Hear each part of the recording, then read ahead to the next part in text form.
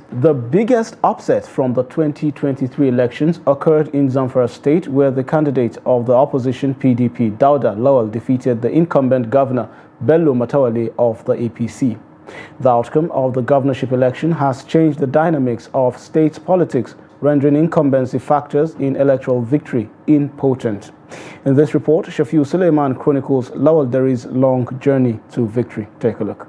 The Supreme Court on Friday, May 24, 2019, held that APC did not conduct valid primaries in Zamfara state in the build-up to the election, paving the way for the then PDP governorship candidate Bello Matawale to be sworn in as governor of Zamfara state on May 29th.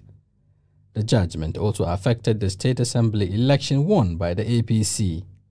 However, 2 years into his tenure, Governor Matawale defected to the APC on June 11, 2021, leaving his deputy Mahdi Gusau, who refused to defect with him. Gusau was later impeached by the State House of Assembly and was replaced by Senator Hassan Nasiha. I want to assure you that we will not relent in our commitment and the determination to achieve lasting peace and promote the well-being of our people.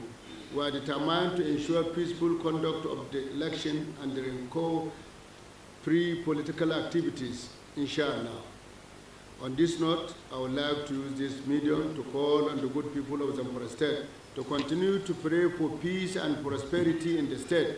Dauda Lawal Deri's long journey to victory started with his emergence as PDP governorship candidate in the state in September last year. This was after a federal high court has nullified the previous primary that produced him as the candidate. The Supreme Court on March 6, however, affirmed Lawal Deri as PDP candidate in Zamfara state.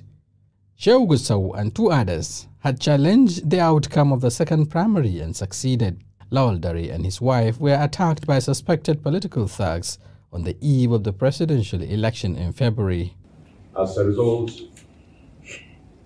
2 of my security escorts, a police sergeant and inspector, sustained various gunshots. In addition to those police, 5 other innocent civilians also sustained gunshot injuries.